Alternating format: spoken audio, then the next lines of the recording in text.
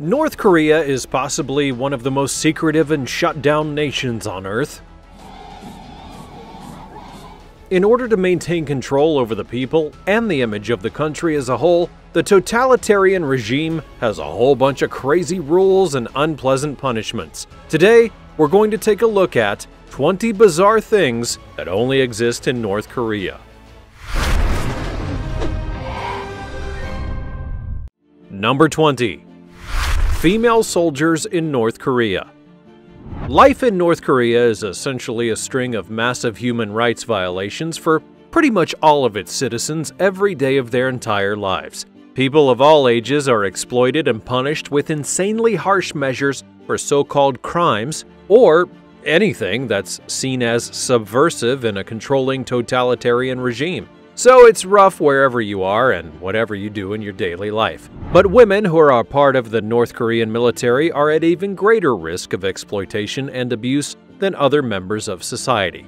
In addition to the horrible things that North Korean soldiers have to go through, there's an additional layer of oppression, especially for these female military personnel. Back in 2015, it was made mandatory for women aged 17 to 20 to do military service in North Korea. They're then required to serve until they reach 23 years of age.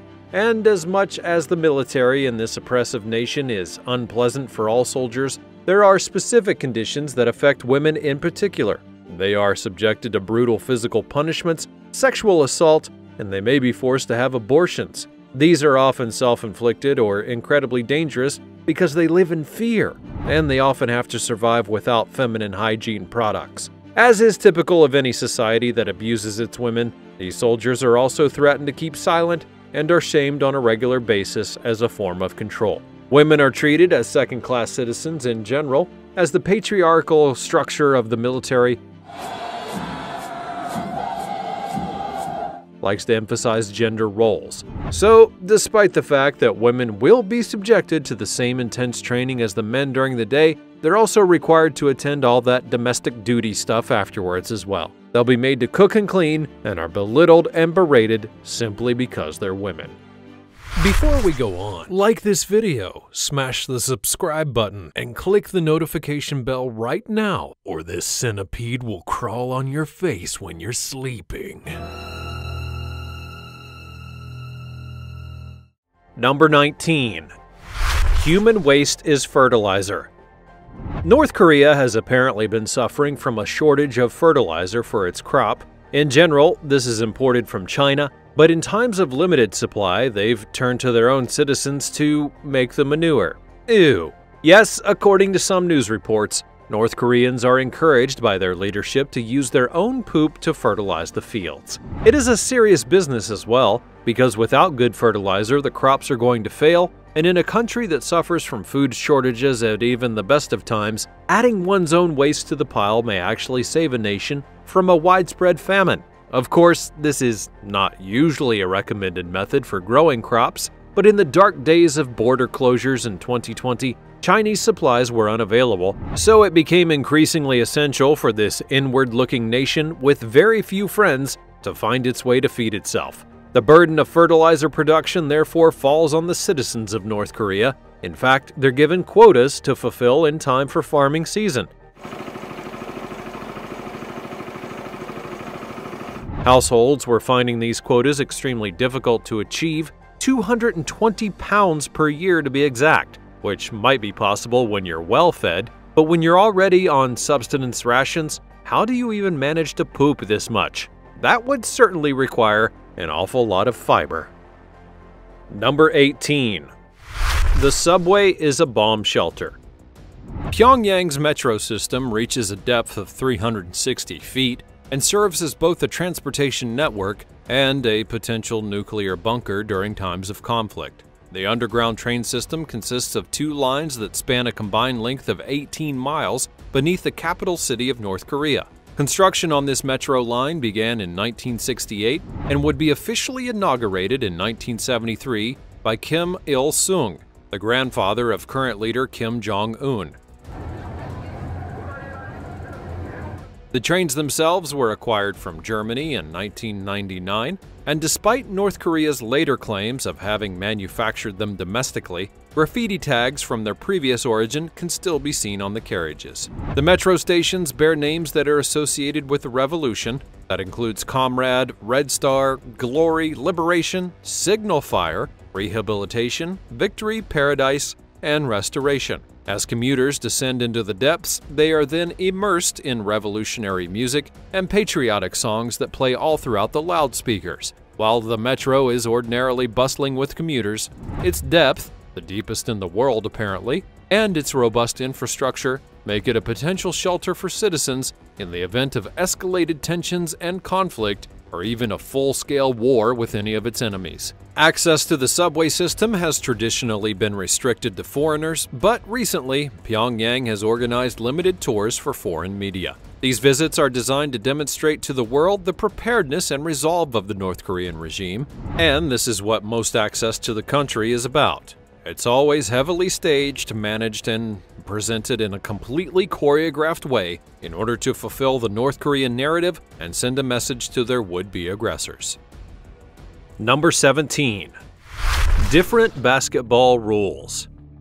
In a country that literally makes up all of its own rules, regardless of what the rest of the world says or does, it should come as absolutely no surprise that North Korea also does sports in its very own and special way as well. Kim Jong-un is famously a massive fan of basketball, and before him, his father was also pretty into it as well. This makes for quite an awkward sort of situation when it comes to such an American sport being such a big part of the North Korean culture, and so they've changed it up.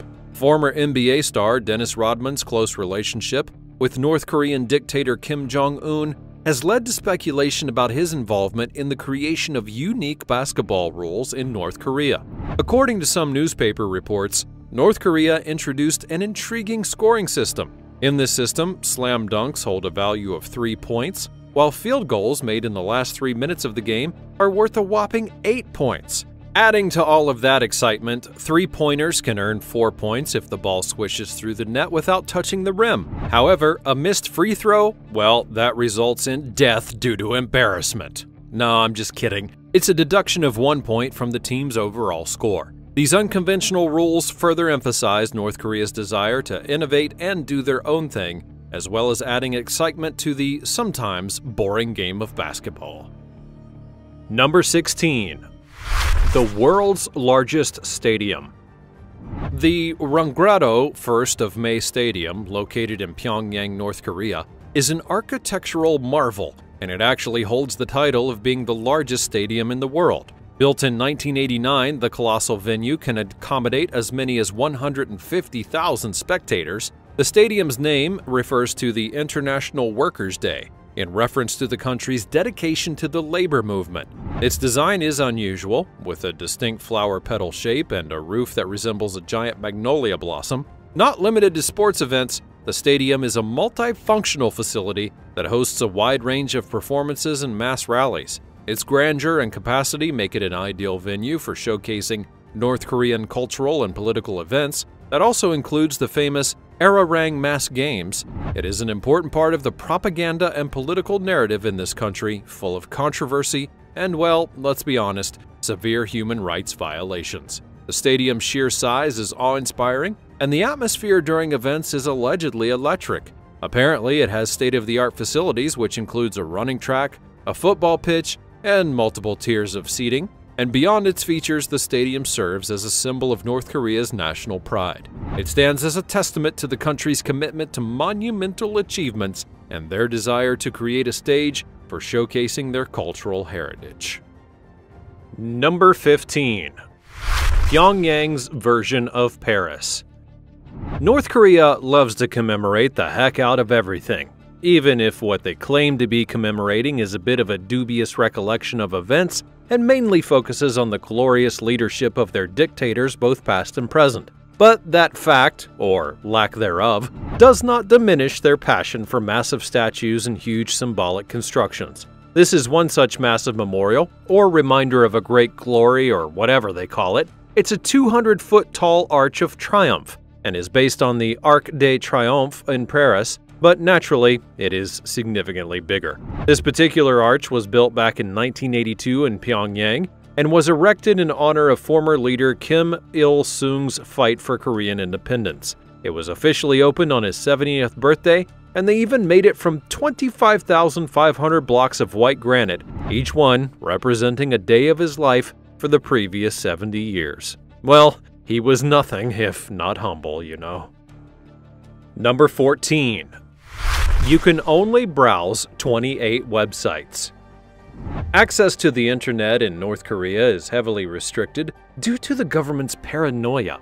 Merely owning a computer also requires permission from local authorities, and all personal computers have to be registered with the police. Even possessing pirated DVDs of South Korean television dramas is also illegal and can result in years of labor camp sentencing. Internet rules in North Korea are amongst the most stringent in the world. The government tightly controls online access to maintain its grip to information flow and to prevent dissent. Internet access is highly restricted and limited to a small portion of the population, primarily the government officials and trusted individuals. Online activities are closely monitored, and unauthorized content or accessing foreign websites is strictly prohibited. Private ownership of fax machines is banned, and sending faxes requires high-level authorization. North Korea's internet infrastructure is isolated from the global network, which creates a highly censored and monitored intranet accessible only within the country. These strict rules aim to maintain state control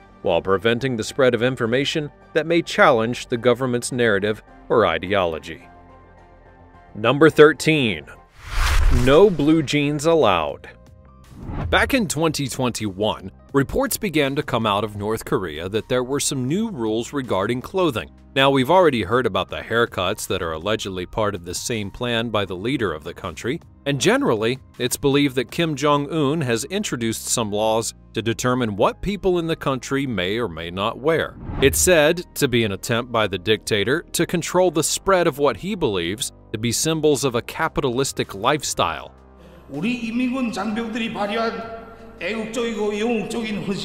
Now, one of those items of clothing that has been determined to be unacceptably Western and capitalist at the same time in its stylings are skinny jeans. The reports say that this stuff has been published in the North Korean official newspaper, where the government has printed an article in which they state that they have to be wary of even the slightest sign of capitalist lifestyle and fight to get rid of them. This may seem like an extreme stance to take when it comes to leg wear, but then again, this regime is famously extreme, so it stands to reason. In recent years, there have been more and more fashion items in the skinny jeans department that are available to men, so perhaps this is actually a good rule after all. I mean, have you seen just how tight those things can be? Nobody needs to see that much. Ah, my eyeballs! Number 12. Strict control of electronics. As another element of the severe paranoia of the North Korean leadership is their extremely stringent rules about portable electronics. They are so very concerned about so-called security issues that they keep a tight grip on who can even have a laptop. Back in 2017, they freaked out so much that they issued a directive that severely restricted the use of laptops and any kind of portable technology, even in government offices as well as everywhere else. That included bans on the use of old laptops. Apparently, there had been a big problem with these machines being stolen, and that made the government extra twitchy. They say that they fear secret information being leaked, but in all honesty, they're equally as concerned about any kind of outside influence finding its way into the country. Keeping people ill-informed and under control is an essential part of a totalitarian power, after all. Number 11. Kim Jong-un hates K-pop. North Korea has implemented a ban on K-pop, the popular music genre from South Korea. The ban is part of the government's more broad strategy to control cultural influences and maintain ideological purity within the country. K-pop, with its catchy tunes, vibrant performances, and global popularity, has gained a significant following worldwide, especially in neighboring South Korea. However, the North Korean government perceives it as a threat to its regime, fearing that its Western-influenced style might undermine its strict control over the populace. In recent years, there have been reports of North Korean citizens being arrested and punished for even possessing or distributing K-pop, The government considers it a form of cultural invasion and views its lyrics and themes as potentially subversive. The ban on K-pop is part of a larger effort to limit exposure to foreign influence, particularly from South Korea, and North Korea tightly controls its media, heavily censors content to ensure it aligns with the government's ideology. The ban extends to other South Korean cultural products, such as TV shows and movies, further isolating North Korean society from external influence. While the North Korean government's measures aim to maintain control, they've not completely eradicated the popularity of K-pop within the country. Illicit distribution of K-pop music and videos does still occur through underground channels, highlighting the resilience and appeal of the genre despite the ban. The thing is, though, a ban on K-pop doesn't actually sound like too terrible of an idea to me. That stuff is super annoying. Number 10.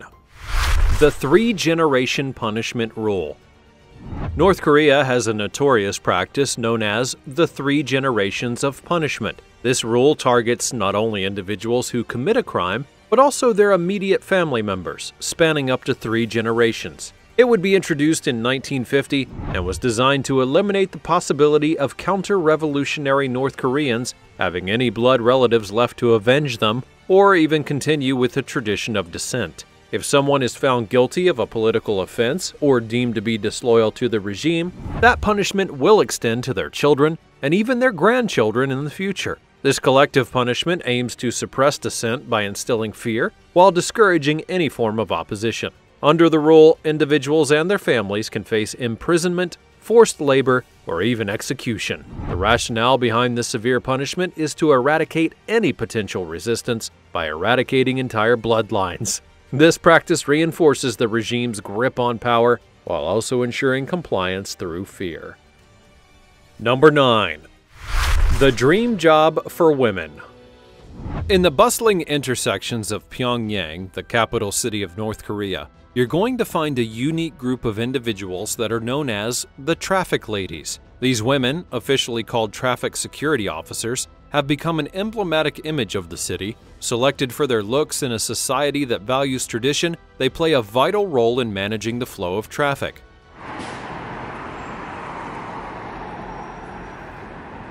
Interestingly, there's a catch to being a traffic lady. If they marry, then they have to leave their position, and their time in the role is limited, as mandatory retirement awaits them at the young age of just 26. This policy ensures a constant stream of photogenic young women as North Korean authorities strive to present them in the most favorable light to the outside world. Originally introduced in the 1980s when vehicles were scarce on the streets, the traffic ladies have adapted their role to the changing times. Even in the past, when the boulevards were wide and empty, they had directed imaginary cars with precision and energy, creating a somewhat surreal scene. These traffic ladies, with their distinctive uniforms and commanding presence, have become a regular subject for visiting tourists and journalists, mostly, one would assume, on the account that they are deliberately presented to be viewed as a positive representation of North Korea. But who knows, really? Maybe this is all just the most interesting and important thing for reporters to write about.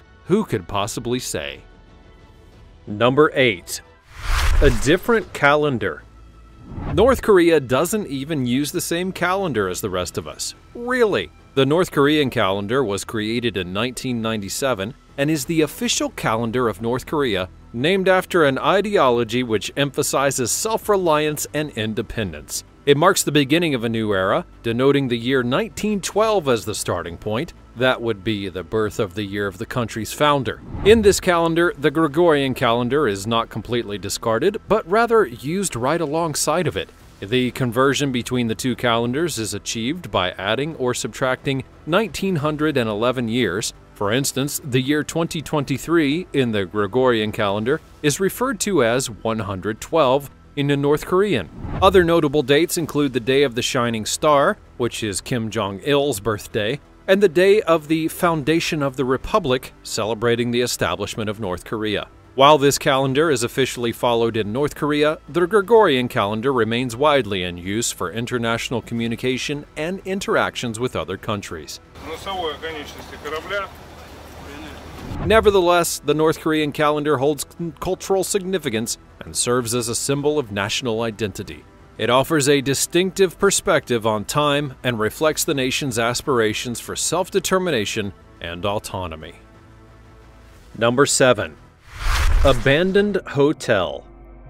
The Ryugyong Hotel in Pyongyang, North Korea, is an intriguing architectural marvel that not only seems to be a symbol of the ambition of the North Korean leadership to portray the nation as prosperous, but it's also a moldering reminder of the failure of that very ambition itself. But while the hotel was initially intended to house hotel rooms, restaurants, and other amenities, its interior remains largely unknown to the public. In recent years, there have been reports of renovation efforts and plans to finally open the hotel to guests. Although details remain scarce, there are many rumors and speculations, but like most things in North Korea, nobody can say for sure about, well, anything at all. And add to that, why does North Korea need a hotel so big anyways? It's not like they let anybody inside.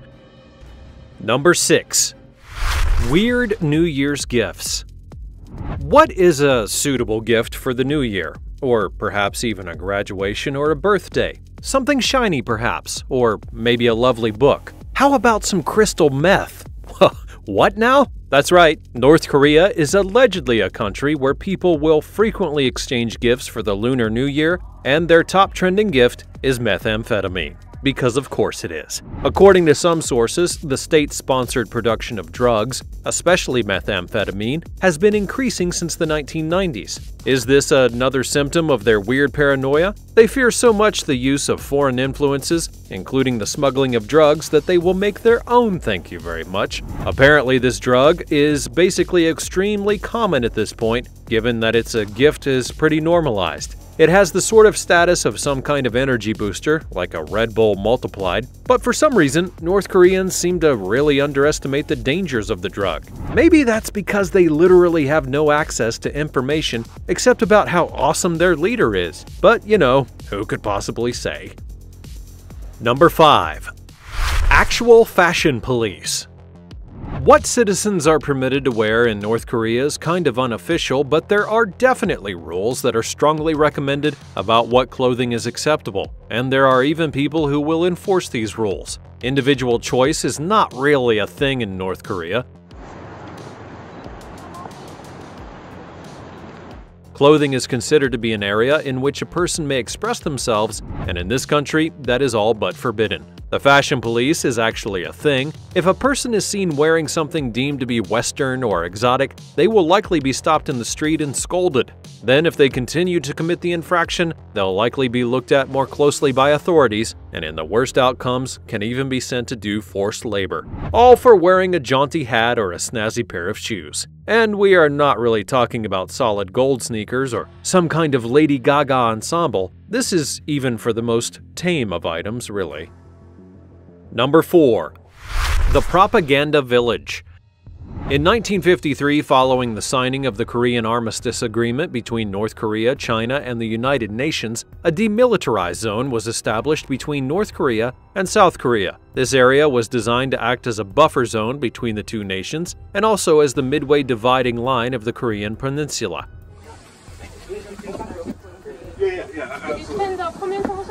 The demilitarized zone, known as the DMZ, is 160 miles long and 2.5 miles wide. In this area, it's basically forbidden for anyone to enter. It's used as a meeting point for high-ranking officials from each side of the border, but nobody else is allowed to enter this highly restricted area. The meetings for negotiations take place at the small joint security area located near the western end of the DMZ, and the entire thing is a hotbed of tension, despite the fact that it's supposed to be completely neutral, and there have been incidents in which there have been casualties, both military and civilian, from both sides of the barrier. The areas immediately around the DMZ are significant on both sides. Each nation keeps what are known as peace villages in sight of each other's sides of the DMZ. These places on both sides were created to appear luxurious, while also emphasizing a kind of lifestyle that was basically phony and just for show, not to mention unheard of in either nation during the 1950s when they were established. They remain, to this day, areas where the appearance is the most important thing, to maintain a visual presence in the backyard of the opposition being the main idea. A sort of international, extremely high-stakes keeping up with the Joneses. Number 3. caste system based on loyalty. North Korea essentially grades its citizens based on their and their family's loyalty to the regime. This is known as a person's songbun, and the people with the highest get the best treatment, the nicest places to live, the best food, that means imported, and the best education for their children. Those with a low songbun have been literally purged in previous regimes, and the three-generation rule means that families can live with the wrongs of their ancestors, affecting their chances for decades. The entire system is divided into three classes, being core, wavering, and hostile, and there are even further categories within each. But the general idea is that the more you suck up to the regime, the better you'll get on in life. Number 2. Cure for diseases. Back in 2015, North Korean news agencies released an announcement that the country had developed a drug that cured AIDS, Ebola, and even cancer. Thank you guys, man. Thank you. Thank you very much. It sounds too good to be true, doesn't it? That's because it is. The announcement did not go into great detail, but vaguely mentioned the use of ginseng and other ingredients that are grown from fertilizer, hopefully not the kind that we've heard about before. This, like many other things that the dictatorship has claimed over the years, is a lot of old hogwash. The invention of the so-called wonder drug, Kumdang-2, would change the world, if only it wasn't make-believe propaganda to make the regime seem awesome. Number 1. Television. If there were ever an indication that North Korea is a land that is massively inferior, then surely it's demonstrated in their television. TV is, as we all know, the most important marker of a civilization. Where would the United States be without such gems as The Bachelor, Keeping Up with the Kardashians, and The Apprentice? These are the shows that have made America into the glorious and intellectual powerhouse that it is today. Now, at least Americans are free to make garbage television and fill their heads with as much of this trash as they please, if that is indeed freedom.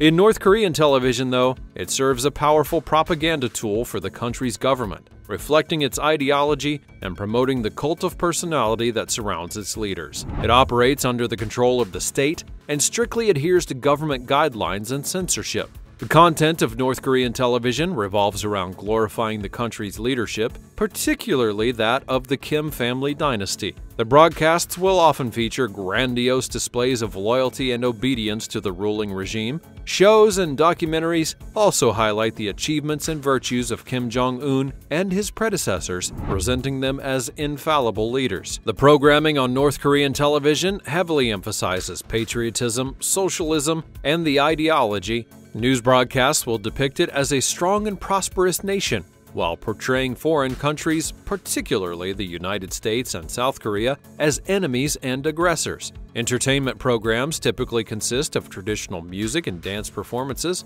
along with some dramatic representations that reinforce the government's narratives. Western cultural influences are largely absent, and the content is tightly controlled to ensure that it aligns with state ideology. The viewing choices are, of course, limited, and censorship is pervasive, with the government aiming to maintain strict control over the information that reaches the citizens. But at least they don't have to watch endless commercials for the hemorrhoid creams and Martha Stewart talking about her Medicare coverage. They probably save those for their prison punishments, I would assume. Well, that's all from today's peep over the fence into North Korea. What did you think about all the bizarre stuff? Could you even live like this? As always, let me know your thoughts in the comments section down below. Be sure to check out the other cool things showing up on the screen, and I'll see you next time.